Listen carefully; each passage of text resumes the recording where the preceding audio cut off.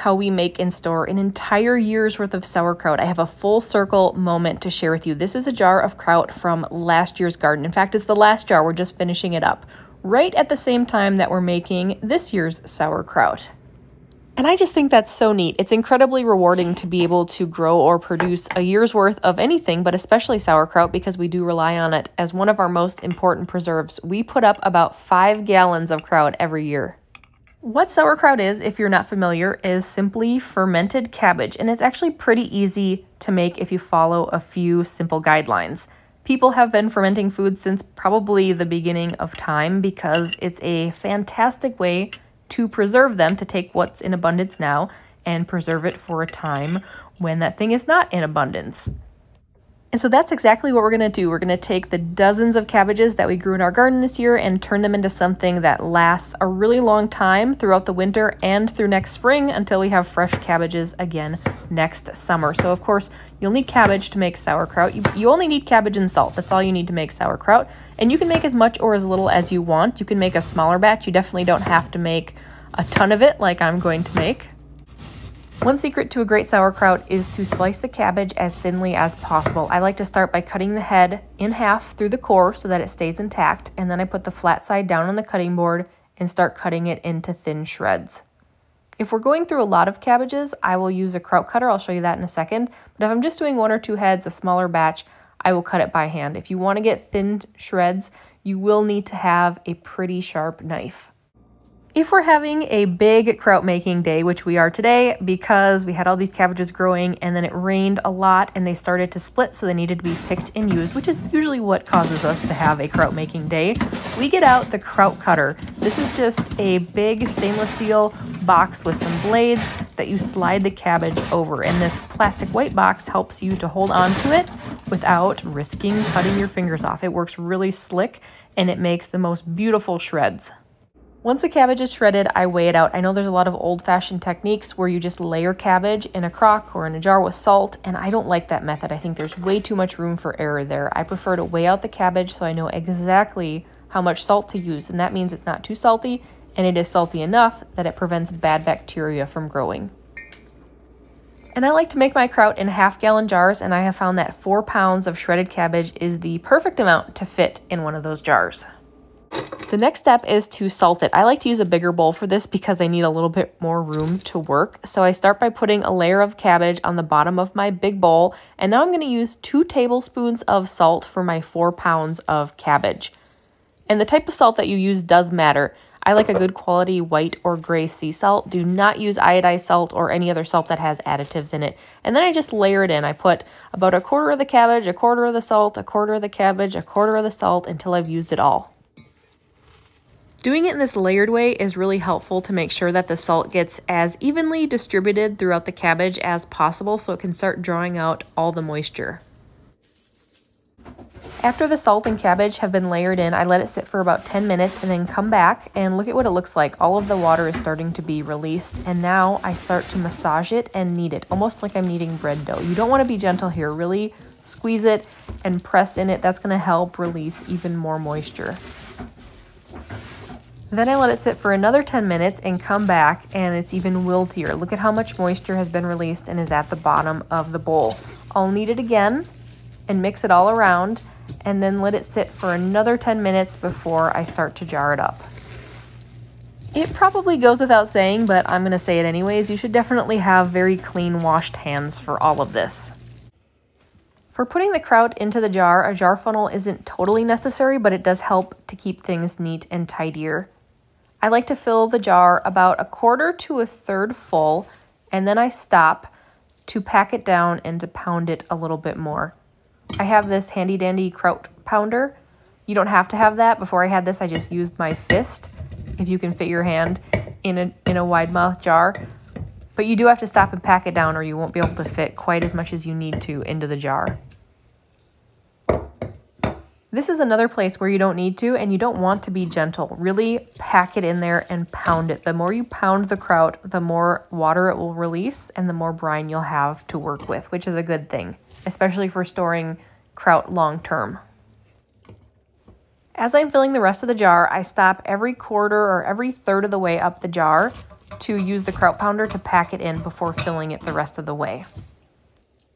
You might be wondering why, if you're making gallons and gallons of sauerkraut, why do you do it in jars and why not in one of those big stoneware crocks? And there's a couple reasons. I think doing it in a jar is a lot easier to control the quality and I have a lot better success rate this way. I also don't want to put all my eggs in one basket. If something were to go wrong in the batch made in a big crock, I would lose the whole thing. I probably should have mentioned this earlier, but as you're prepping your cabbage and cutting it, save one of the nicer outer leaves to use as a cap. For fermenting cabbage, you will need a weight of some sort and a lid with an airlock. I really like this set from Ball that comes together. The spring holds down the cabbage and the cap has this little valve in it to let the gases out. Take your cabbage cap and place it on top of the shredded cabbage and gently push it down. This is just going to help to prevent little pieces from floating to the top because if they float to the top, they might mold.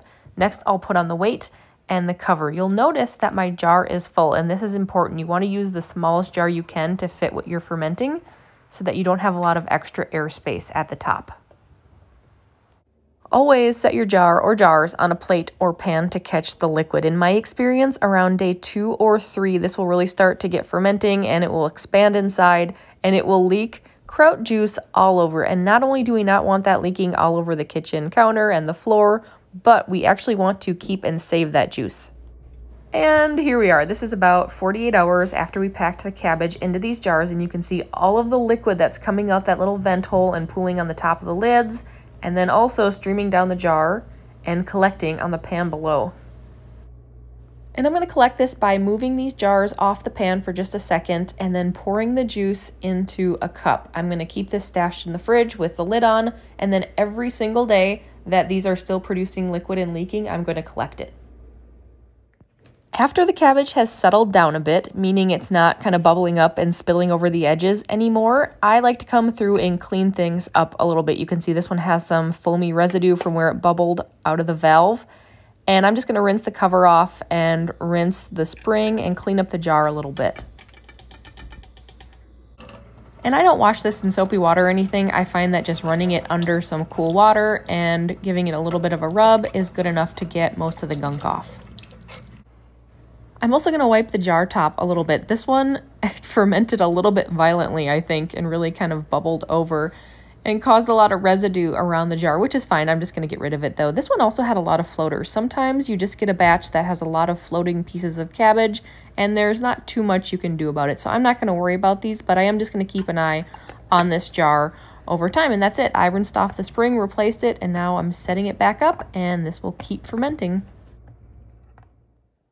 So how do you know when your kraut is done and how long does it take? Well, that's going to be different for everybody and it depends on a couple factors. The two main ones are how warm is your kitchen and how done or how fermented do you like it. We like our sauerkraut pretty well fermented and our house is a little bit on the cooler side, so we typically let this go for about 2 weeks, at least 2 weeks, more like 3 sometimes depending. But I know that there are people who only ferment it 1 week and some people who ferment it for a couple months, so it's really quite varied. I think the best thing you can do is taste test it. Open it up and have a bite every now and then. Keep trying it, see how it changes over time, and learn what you like. One way that you can tell your kraut is done or getting close to done is by the color. Of course, when you first shred it, it's more vibrant green and white, and as it ferments, it turns kind of drab and kind of yellow. Once the sauerkraut is done and we think it tastes delicious, I prepare it for long-term storage.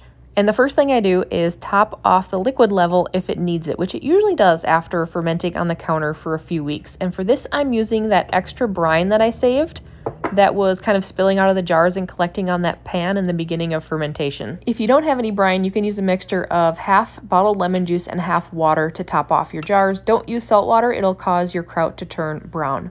And then the last thing I do before I stash these in the fridge is I use a little soup spoon to help remove any cabbage floaters that I can. You don't have to be perfect, but I do like to try to get as many as possible. The really important thing is that you don't have any stuck to the sides that are totally dry and not in any brine at all.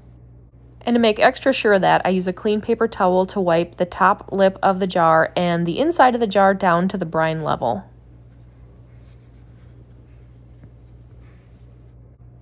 For long-term storage, I really like these plastic lids from Ball. You can use metal ones too, and I have, but you just have to be careful that they don't get too much kraut juice on them, otherwise they can rust.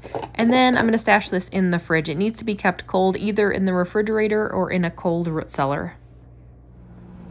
Once the kraut is done and you move it to the fridge to stop or almost stop fermentation, something that happens, and I think it might have to do with the temperature change from going to room temperature to cold, is that the liquid level will decrease in your jars almost immediately within the first couple days of putting it in the fridge. So I always check on them right away and am prepared to top them off with more liquid if they need it.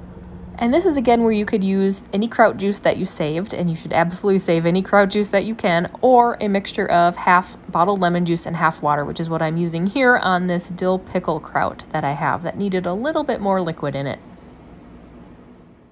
And there you go, that is kraut making. Let me know if you have any questions. And if you found this video helpful, I would love it if you could give it a thumbs up, and make sure to subscribe to my channel so that you are the first to know whenever a new video is posted.